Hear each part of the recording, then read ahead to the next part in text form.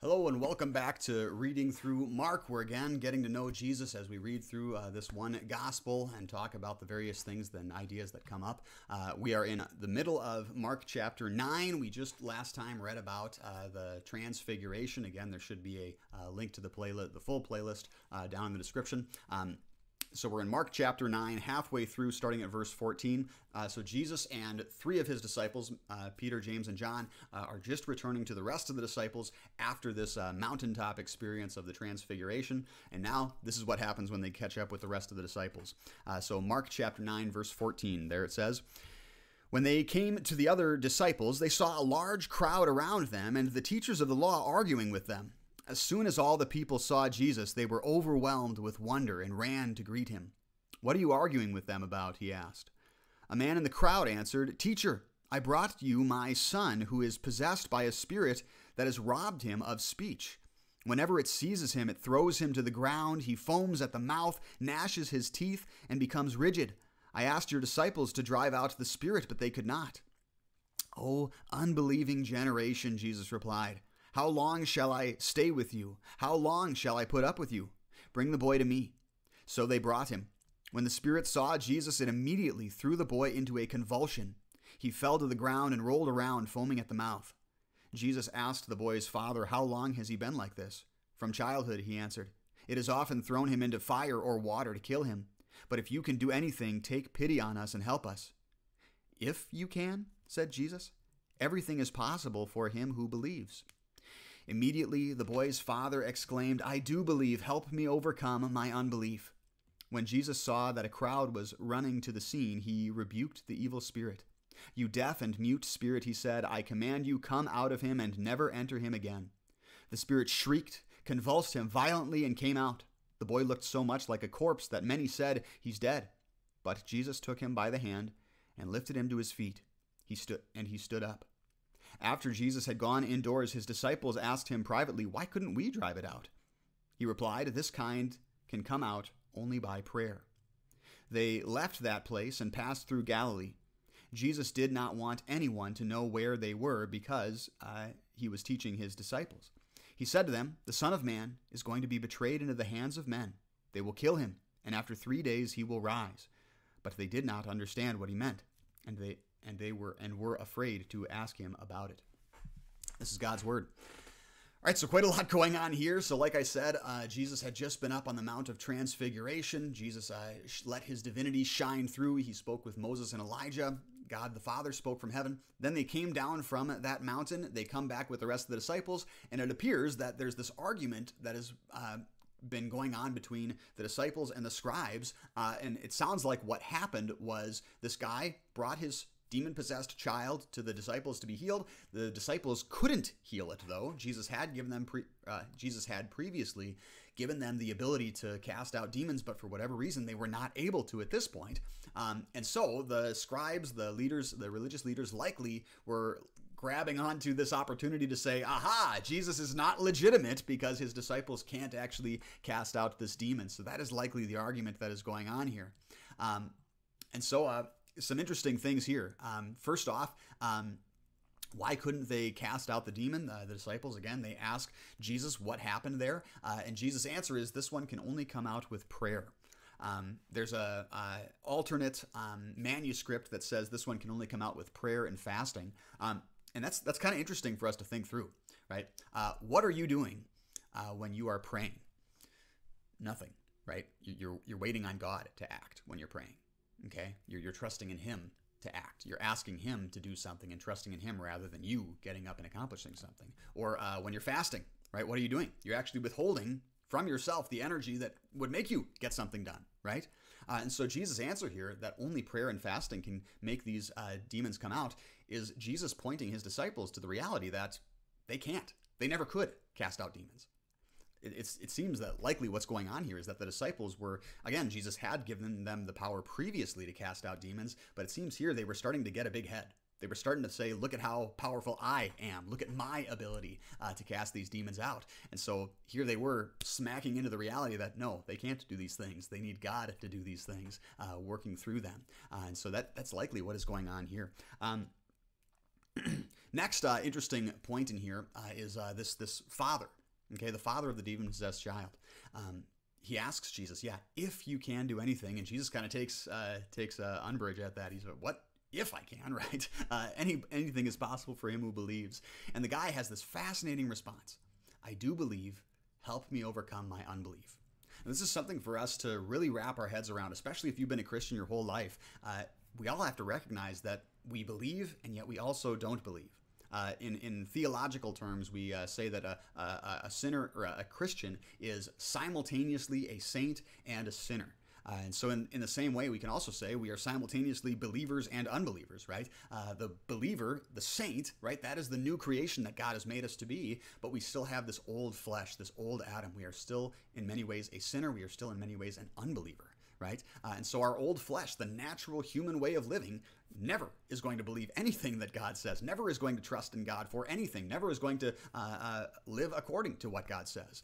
But it is the new creation in us. It is the saint. It is the new life of the Spirit that leads us to believe what God says, to trust in His word, trust in His power, right? And so this is, again, one of those places for us as Christians that we all have this growth that we need to go through. We want to, as Christians, recognize where are those parts of my life where I don't fully believe God. Right? So maybe I believe God in my head, I can tell myself that, but when it comes to being generous with my money, like God tells me, well, I don't quite trust God to do that, right? Or maybe I don't quite want to live my marriage the way that God, or just sex in general. Maybe I don't want to treat sex the way that God wants me to, and so I don't believe God with regard to what He says in that regard, right? Whatever it is, right? We have these various aspects of our lives, right? And as Christians, we want to grow to trust God with every part of who we are and not just one aspect here and there. So yeah, I do believe, help me overcome my unbelief. That's a good prayer for us all to know. Let's continue on here. I think we can keep going. So we're in Mark chapter 9. We're at verse 33.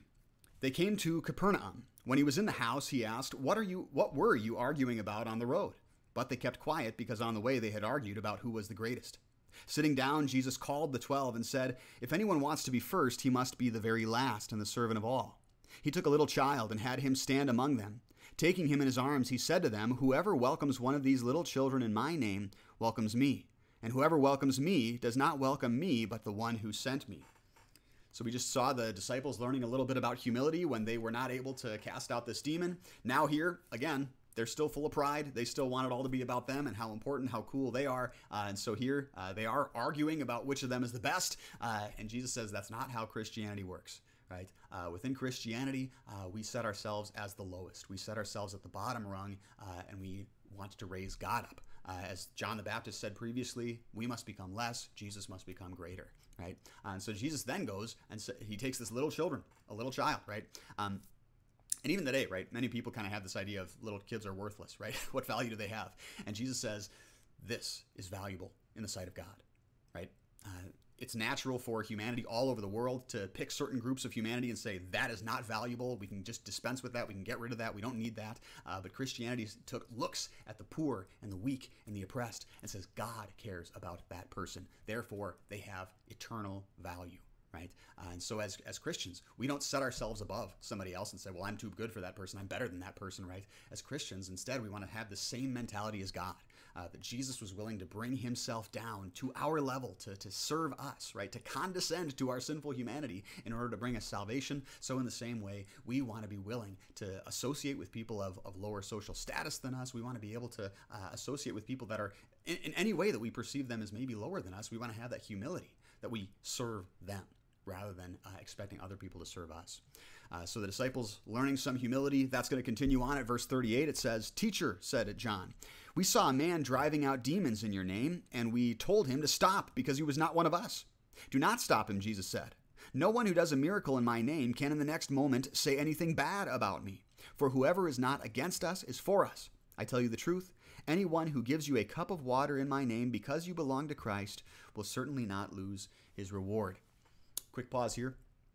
There's some interesting words here for us to consider when we criticize off-brand Christians, so to speak. Right? As Christians, we want to be very careful with how we criticize Christians of other church bodies and other denominations. In this case, again, it's valuable for us to call out false teaching. It's valuable for us to call out where those people are teaching falsities in God's name. That's absolutely good. It's something we should be doing. But yeah, there is also a place for us to recognize that where the gospel does exist, God is working by His Spirit. And so we have to have that understanding there.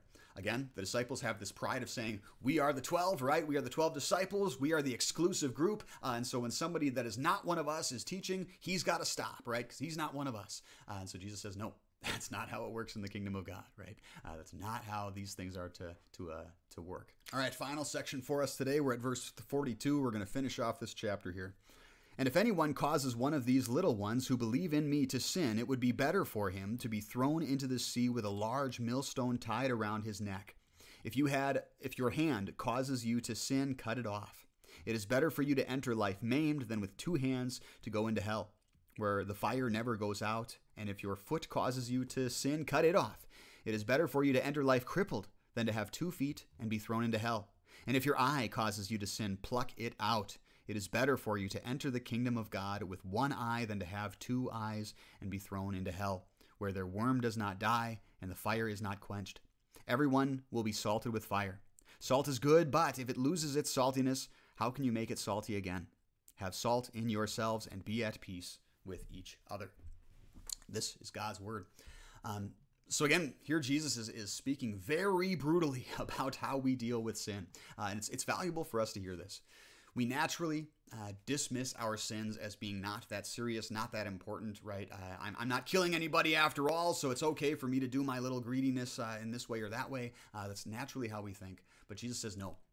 If your hand causes you to sin, cut it off, right? It's far more important that you avoid sin at all costs. It's not good. It is evil. Why would we tolerate even the tiniest amount of evil in our lives? Now, Jesus is not saying that Christians ought to be mutilating themselves. The scriptures make it clear that evil comes out of our hearts. And so if we really wanted to get rid of sin, we would have to tear our own hearts out. We would have to die. Right? And this is, again, where we trust Jesus to take our sins away, not ourselves. But there is this very real reality that I should be dealing with sin as severely as I need to, right? So if I find that this group of friends is constantly leading me into some sin, maybe drinking too much or something, maybe I have to cut those sins out of those friends out of my life because they're leading me into sin. Maybe I can't control my spending habits, right, with my credit card, and so I'm constantly spending way more money than I should. Maybe I have to cut up that credit card and move to an only cash kind of a system. Maybe I'm constantly tempted to look up things that I shouldn't on my smartphone or something like that. Maybe I have to get a dumb phone instead, right, one that can't connect to the internet, can't show videos or whatever it is. Again, as Christians, we need to take our sins as seriously as possible. It's the way of the world to say other people have the really serious sins. They're the ones that need to take it seriously. I don't. Jesus says that's not how the kingdom of God works. We need to take our sins very seriously. Jesus gives this picture of hell from Isaiah 66. It's this place called Gehenna. It's this dump that was outside of one of the cities, and there was this just like constant burning going on in this dump heap, and there was worms just everywhere that just seemed to always be there. And so that's the picture that Jesus gives there of hell, of this just dumpster fire where these worms are just constantly eating through it. It's not a good place. We do not want to be there spiritually, right? And so Jesus says, take your sin as seriously as you need to. Then he talks about saltiness. Everyone will be salted with fire, so there's going to be trials in our lives. And if we're not paying attention to our lives, if we're not living the way we ought, those trials are going to mess us up pretty bad, right? But if we are building properly in our lives, if we are doing the things we ought to be doing, we're going to be able to stand those tests. And then he warns about losing your saltiness. This is very interesting too. You think about how would you make salt not salty? And one way you might do that is throw your salt into a bunch of sand, right? Now, that salt is not good from anything, right? You don't want to put that kind of salt on your on your food or anything like that, right? Salt gets ruined when it is mixed with the rest of the world. In the same way, our Christianity is going to get ruined if we mix it with the rest of the world. So if I start mixing my Christianity with my politics or with my dietary or health beliefs or whatever other part of my life, right? If I'm mixing my Christianity with the ways of the world and saying that is what brings salvation, I'm going to ruin it, okay? Our Christianity must remain pure. All right, that is everything for now. We went a little bit over today with that, though. God's richest blessings on you till we meet again. I say, can't be that easy. And he said, and no, it wasn't easy, but be still and know that